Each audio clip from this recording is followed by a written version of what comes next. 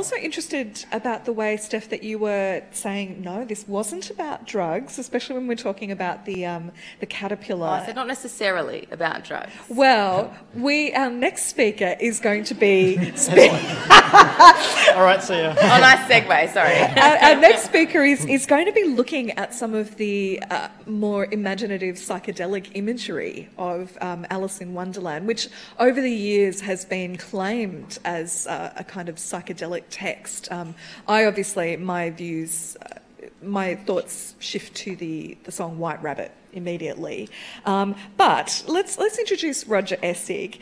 Now, he's essentially an artist who specialises in visual representations of psychological and psychedelic states. So he's also interested in the science of psychedelics too. So we could talk about that in the question time. But Roger has been a kind of authority on psychedelic or responsible psychedelic drug use since 1999, and since 2014 he's been showing his visualizations, visual artworks that have been based on representing these kinds of experiences in ways that many people can see what is essentially quite a subjective experience. And so his work has appeared at White Night, Rainbow Serpent Festival, Pause Fest and many other parties, and he's also given talks about the interplay of virtual reality with psychedelics and lucid dreaming as well. And he's spoken at Melbourne's Media Lab and also at Darwin Film Festival. Now, Roger has brought along his 3D, no, it's not 3D, it's a VR kind of psychedelic experience. And if you're interested, it goes for only about minute 30. Yeah, a minute and a half, 90 seconds. And we have all had a go, and it's tremendous. It's wondrous. And it is based on an actual experience that Roger had. But tonight he's going to be talking about the text of Alice in Wonderland and what that might have to do with psychedelic experiences. So over to you, Roger. Thanks, Mel. Bit of housekeeping first, like literal housekeeping. I have to move these glasses out of the way so I can actually see the screen. I'll have my glass. Non-psychedelic. I'll have my glass because I'm done talking now for a little bit. Is that yours? Yeah. All right. So as you can see, these are a few photos of me. Yeah, like in Melbourne actually, at various parties, and Alice in Wonderland kept cropping up. The top left is an Alice in Wonderland party, like the theme party. I'm not sure who I am. I'm meant to go as a pirate, but I ended up looking like Cher because the eyeshadow on. But that's the March Hare there, of course. There's me as the Mad Hatter at a chocolate-themed Alice in Wonderland party with a bit of chocolate on my nose. And at another party, this is what I usually do. I'll bring an art panel and I'll get people to join in, and this formed. It was like a caterpillar. So actually, as I was painting it, it turned into the caterpillar from Alice in Wonderland. So yeah, it seems, yeah, and if you think about the book, how famous it is, and it may be due partly because end of copyright laws, you know, it could be reinterpreted or, you know, remade in various films and stuff like that. But the fact that it's so popular may be tied into like the mythical journey that Alice went on, because you see other really famous books or stories. Classic one is, you know, Harry Potter, how that just blew up, you know. I think, is she more richer than the Queen now, I think, the author? I'm not sure. J.K. Rowling? Yeah. I don't know. That's what I heard, but I'm not sure. But these stories seem to resonate so deeply, and I think that it is like a hero's journey that she went on. There is that tunnel sequence at the beginning, and you know, ancient tribes people, they would put their children or, you know, their adolescents into caves to let them confront their own demons and fears. So it's kind of like she's gone on this journey. Now, I don't know if Lewis Carroll intended this, but it may be a fact that this story sort of stood the test of time is because it sort of went that way, and yeah, people can relate to these hero journeys. So what's next? All right. So yeah, there's a lot of theories about, and a lot of them have been disproved. So getting me here to talk about his potential use of psychedelics like Lewis Carroll or any sort of drug, all the research I did came up, no, it's been sort of refuted. He didn't really, there's no indication that he had opium for his medication, although he could have had, you know, definitely. Because he did have headaches. Yeah, exactly. And some of the side effects, I mean, these were given to kids. As you can see, it says laudanum for baby too. So they were, you know, people were giving like doses to children, and a lot of people were like mothers that have to work, so some of them would actually dose their baby up and let them sleep all day, you know, sleep. And so when they came back, they, you know, just a sleepy baby, I guess. Unfortunately, it didn't always work out too well because, you know, overdoses and stuff like that. So yes, there is side effects although a lot of this was mixed with alcohol, so some say that the percentage wasn't enough to cause hallucination and stuff like that. And by itself, opium isn't known as a psychedelic, really. But having said that, I think it can be. You can access parts of your mind through just stressful situations that chemicals do to your body, but it's not known as a psychedelic. What's next? So yeah, in researching this, I was looking for evidence of any indication that there was at least maybe Lewis was inspired or knew about opium, which he definitely did. He was a really famous photographer, I guess you could call him, or a really prolific photographer, and he took a lot of photos of his peers as well, like other book writers. And there was a photo of an author, and his wife had actually overdosed on opium, on laudanum, I think it was pronounced. So he definitely knew of people that, you know, indulged in that sort of thing, because she definitely indulged in overdose and stuff like that. So, and also there was I'll get onto, there's a further ahead the slide about the author Thomas de Quincey, who wrote Confessions of an Opium Eater, and English Opium Eater. So I'll talk about that a bit later. But this was really interesting. This was his original artwork that he gave to Alice Little, the girl, the book that he hand wrote and drew pictures of. And this was, he called it a hookah, as you can see down there, but it wasn't really a hookah, it was more of an opium pipe. And you can see this incredible artwork by, I think it was a wood carving actually, by Gustave Doré, who's one of the most prolific. I've just sort of saw his artworks recently, and he's done like thousands of incredible artworks this detail, so I recommend people look him up if they don't know him already. So yeah, the similarities are very striking, I find, like pretty much the same length, you know. And then you can see in the background, I think that was from San Francisco actually, the top image. But again, you can see the opium pipe there, the length of that. So what's next? Okay, and you spoke of this, the headaches that Carol supposedly had. And yeah, there was research done where, like a paper written about how he may have complained about these ocular migraines after the book had been written, but it says in one of it says it's the second time it happened, but he didn't mention the first in any of his diaries. So there is, yeah, and it's up for debate if he had any of these specific ocular migraines. But yeah, in looking at this, I found it really interesting. It looks like a cat smiling, if you tilt your head sideways at least. So what does it say? And I wish you wouldn't keep appearing and vanishing so suddenly. You make one quite giddy. So this is Alice. All right, said the cat, and this time it vanished quite slowly, beginning with the end of the tail and ending with the grin, which remained some time after the rest of it had gone. Well, I've often seen a cat without a grin, thought Alice, but a grin without a cat? It's the most curious thing I have ever saw in my life. Yeah. So what else? Oh yeah, so in another part of the book, he wrote, when she noticed a curious appearance in the air, it puzzled her very much at first, but after watching it a minute or two, she made it out to be a grin.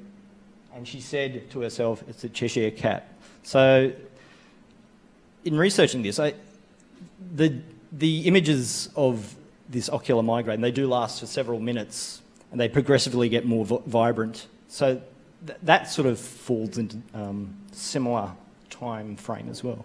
And you can see in the top right the body distortions that person's going through, the stretching of the legs and stuff like that. And again, it's always with these sort of curves. Is there anything else to add to that? I don't think so. But in a way, I'll be talking about the appearance of the Cheshire Cat again and how it relates to psychedelics, which could be an opium-based vision. Not that, and this is my claim, that Lewis May never had the experience, but he read authors that did. And he's a known fan of, as I said before, Thomas de Quincey, who wrote quite detailed about his experiences. And here it is, Thomas de Quincey, Confessions of an English Opium Eater. So this is his description. I thus gave the reader some slight abstraction of my oriental dreams, which always filled me with such amazement at the monstrous scenery that horror seemed absorbed for a while in sheer astonishment. Sooner or later came a reflux of feeling that swallowed up the astonishment and left me not so much in terror as in hatred and abomination of what I saw. Over every form and threat and punishment and dim slightness incarceration brooded a sense of eternity and infinity that drove me into oppression as of madness. Into these dreams only it was, with one or two slight exceptions, that any circumstance of physical horror entered. All before had been moral and spiritual terrors. But here the main agents were ugly birds or snakes or crocodiles, especially the last. The cursed crocodile became to me the object of more horror than almost all the rest. I was compelled to live with him, and, as was always the case, almost in my dreams, for centuries. Yeah, so it's like his experience seemed like, it felt like centuries, obviously. So, and yeah, that's a common theme with psychedelic uses as well. I wasn't aware that opium gave that similar effect, or that people had visions, so it's quite interesting. I escaped sometimes and found myself in the Chinese houses with cane tables. All the feet of the tables and sofas soon became instinct with life. The abominable head of the crocodile and his leering eyes looked out at me, multiplied into a thousand repetitions, and I stood loathing and fascinated. And in going through, this is kind of a coincidence maybe, or this is the original artwork by. What was the, I forget the... Is it Tenniel? Yeah, that's the one. So, which would have been overseen, I think, by Lewis Carroll. He may have, I'm not too sure about that. Yeah, he got very upset when the first edition was printed because the quality of the images were not up to scratch. Okay. Oh, yeah, so he was very fastidious with, I don't know if that... with, even the book quality, like the paper that was used and all that. So he was very careful with the final product. So this is the Jabberwocky? Yes, that's the Jabberwocky. So I found this print of the Thomas de Quincey book, and the similarities were quite striking. And it's a common... there's the thing of chasing the dragon with opium, which I always thought was a hallucination, like as a kid when I heard about that, or a young teenager. But I since learned it's more about chasing the smoke. But then again, I think there is a dragon-esque aspect to this. Like, people can see visions, and I've definitely seen dragon type of entities on a substance called dimethyltryptamine, which is it's a common theme to see these sort of predatory animals, and it may have something to do with which I'll talk about depending on the next slide. I always forget what it is. Oh yes, it is the one I want. So I've just found out recently about snake skin detection, what humans can do and how we've evolved to be able to notice snake skin, like the diamond pattern amongst foliage, or even if like only a small percentage of the snakes shown. We've co-evolved with snakes, when we used to live in trees, and I imagine the snakes were much bigger and we were much smaller, if you know what I mean. So it may be, this is just a hypothesis. But there's been a lot of papers talked about this, and they've done tests. I won't go into the detail of the tests because I've only read them once through and I can't really remember. But yeah, they've tested on monkeys as well. They've never experienced snakes before, and they did see a notice reaction, I guess you could say. And I myself had an experience, and in fact, one of the first people to write about this, Lynn A. Isbell, why she researched this was she had an experience of being out, and all of a sudden she realised she was jumping backwards from a snake, and she didn't even know it was there. That happened to me like 8 months ago, a tiger snake at a friend's property. I was walking down the back of the bush with two mates behind me, and all of a sudden I was in the air, pointing, yelling out snake, and the snake and I jumped backwards at the same time. I didn't even realise it was happening until after it happened in a way. So why I'm talking about this is, my theory is, or hypothesis is, on psychedelics or even opium,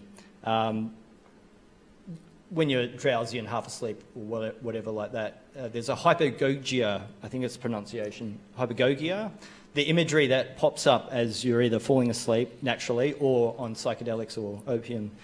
There may be something that triggers the mind. There may be something that, there might be like a diamond shape or something that's similar to snakeskin patterns that it triggers the mind, and then a full form appears, like the imagination takes over and goes, hey, look out, there's a snake there, and it fills in the details.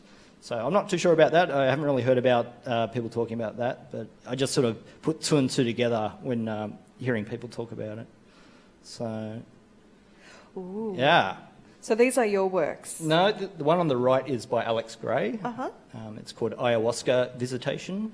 And again, so all this relates back to Lewis Carroll in a bit of a tenuous sort of line, I guess you could say. He read Thomas de Quincey, who talked about these apparitions appearing, just like the Cheshire Cat. So it may have given him some idea.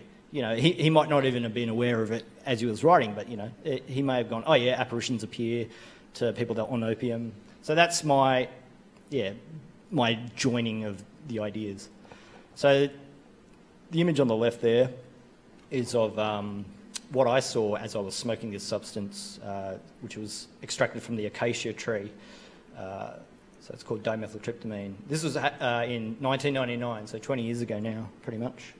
And I had no idea what was going to happen. So as I was smoking it, as I was smoking the substance, which is highly illegal, but I did it.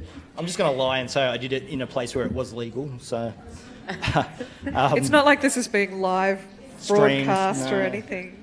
So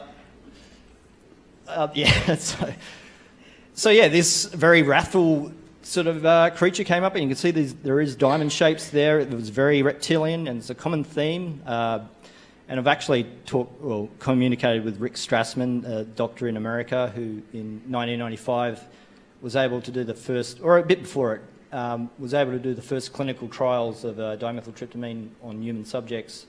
And he was the first to study on psychedelics since the big drug war ban, I guess, I'm not too sure what it was, but probably late or early 70s, I think. It took him 2 years to get approval, I think, or nearly 2.5 years. So I communicated with him, and he's actually used my artwork on some of his online articles, and so that's been fun. And so this was one of the first artworks because I looked online, it's like, oh, there must be other people that experience similar things, using computer graphics to really get the detail, which I could never hand paint kind of thing. And so I made it and put it online, and it went viral. And around the same time, Alex Gray did his version, which was called Ayahuasca Visitation.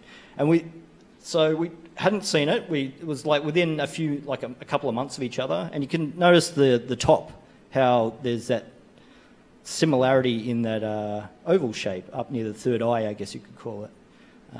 His is more animal. I mean, mine is more animal, and his is more humanoid. But it's some interesting coincidences there, I think. And you can see the diamond shapes on the right-hand side there. And here's a couple of other artworks. The one on the left is by Luke Brown, and I think it's called, I can't remember the name, sorry Luke if you ever watch this, but it's something about feline. So it is a cat-type being that he saw on DMT, I assume. And then the one on the right, it's very snake-like patterns, again, diamond shapes. And that was by a guy who calls himself Titan Droid. So yeah. Maybe Lewis yeah, was inspired by what he read in Thomas's work. So I'm not sure, but yeah, that's my talk. Thank you. Wow. Do you know, it strikes me that both Nick and Roger have presented imagery that has attempted to convey somehow what the experience, what a psychological experience is like for the person. So Nick, when you were looking at Roger's pictures just now, did it strike you that this reflects anything to do with neuroscience? So, for instance, the symmetry is one thing that strikes me about those images. Yeah, I think it has to at some stage, at some point, and I think we're pattern seekers. You know, our brains are all about finding patterns, and we find patterns of things that are meaningful, and our brains are probably pre-tuned in some way to identify things that matter to us. And if you looked at the rightmost article that Roger showed, it pointed out snakes and threatening people are sort of two very prepared objects of concern, and so it's not surprising that we would see things which sort of resonate with that in some way. So, I mean, how could it not be to do with psychology and neuroscience? It's about experience. It has to at some level. So I think the ideas are just fascinating. I think that something that we've all tried to grapple with tonight is the extent to which Lewis Carroll or Charles Dodgson reflected his own experiences in the work. So you've looked at the migraine issue, and Steph, you've looked at the maths issue and the kind of debates that were happening academically at the time. And Roger, you've looked at the background and the things that he might have been reading in the other texts. And when in my intro, I was also looking at all sorts of other things. To what extent do you think we can see the interpretations of Alice as being something that he intended? And to what extent are we reading into it ourselves? Well, I think the mathematics is definitely there. Yeah. When he wrote about other things, what I've found out while I've been researching this, most of his other work that he wrote was really rather dull. Some of the other books that are in this lovely book that my mother was given when I was born, really dull that he wrote for children. It was when he was riled and angry and had something to say about the mathematics and the changes that were going against his classically trained mind, and what he saw as the downfall of Euclidean geometry, that he came up with these wonderful characters. Roger, a lot of your work is about subjectivity. Do you think that it's his subjectivity that we're reading when we read Alice?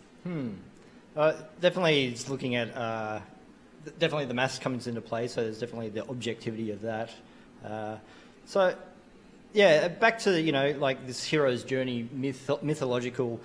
I mean, the way I understand it is he made up the story as it went, so he was kind of, he just put this girl in a situation and, just included a rabbit going down a rabbit hole. And now he had to invent a whole pathway of what happens to her down there. So I think in terms of that, I think he just let his imagination run wild, and it's just resonated. Yeah. And a lot of the mathematical stories and the characters were added after.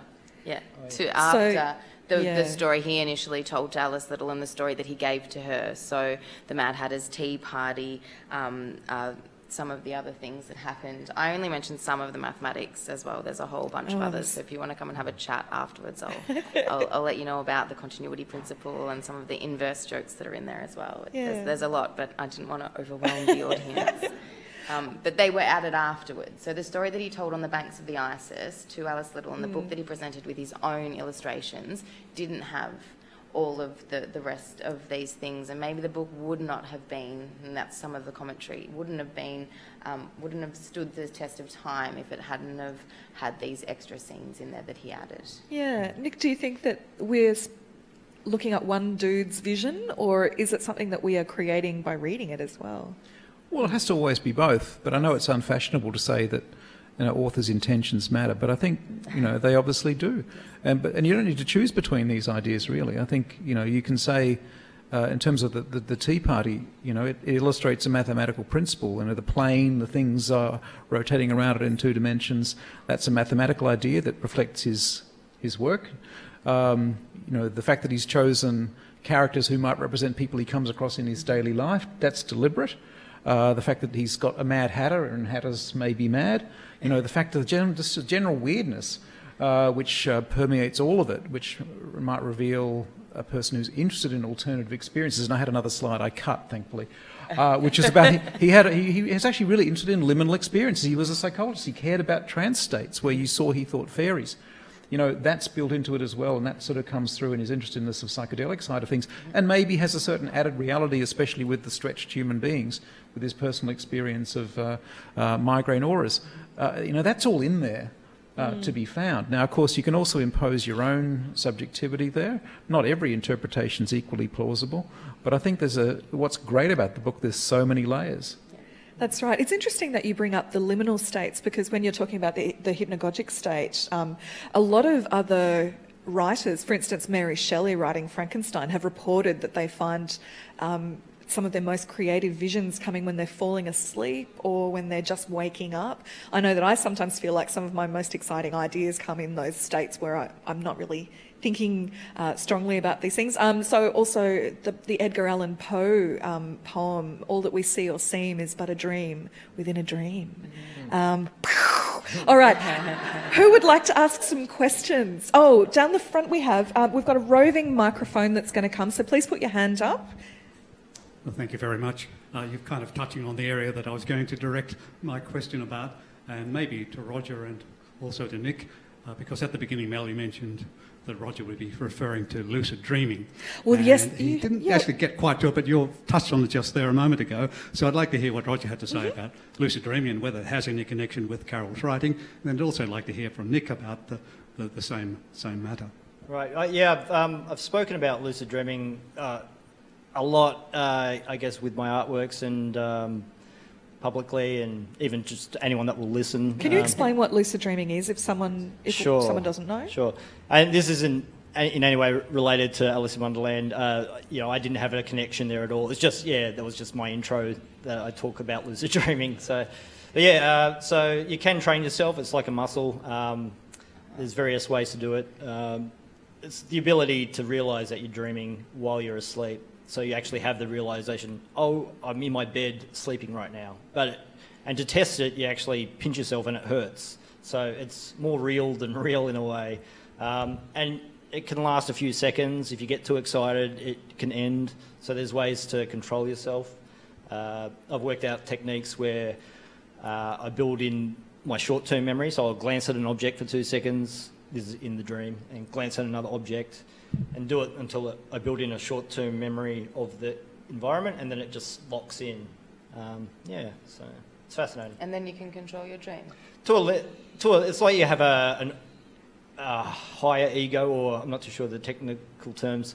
You can't just do anything you want. Okay. There's something that intervenes if you... you can't switch on a light, apparently. I've tried. You can't change light condition. It's like we don't have the processing power in a dream state to open a curtain, and it'd be like if you try to open a curtain, there'll be something shut behind it. Your mind will protect you from a change in light, which is interesting. What's your view on this, Nick? I think it's fascinating. I think the division of labour here is that Roger has the experiences and I sort of write boring papers about them. You can be trained. Look, it's obviously real, and it's fascinating. And at some level, I mean, this is again getting to the book. I'm afraid I know nothing about lucid dreams as an area of study. I'm sorry, but it's sort of a hyper lucid dream itself. It's a book about a dream. It's all very dreamy. It's got all the elements that people like Sigmund Freud said dreams have. Things turn into other things without anyone really batting an eyelid. Things don't follow any kind of logical sequence. Weird things happen, and we just have indifference towards them. And it's all been deliberately constructed by someone who's an author. So it's not dreaming strictly, but it's definitely dreamy. Do we have other questions? I guess it was just a comment to extend on what both of you were saying. I recently attended a seminar about consciousness, and in that they were talking about a state that that creative people and in the past and from memory it was kind of contemporary to this person we're talking about, where they would go to sleep holding a rock, and then when the rock dropped they would wake, so that they were there in that kind of creative moment when you've sort of half in sleep and half awake. So it's not quite like lucid dreaming, but it's, you know, that kind of twilight state almost that you get into, and that they would purposely do that to aid their creativity and to think differently. You can go both ways. I mean, there's other stories. One story about the popular belief of being abducted by aliens is that people are mistaking a state like that where they're actually, their bodies are paralysed and sleep paralysis with the idea of someone being abducted. So I'm not sure I'm going to play that game. Does anyone have perhaps any scientific or mathematical questions? No, Harry was going to say why maths is taught in an art subject. I did read about it, but I've forgotten. He will eloquently tell us all.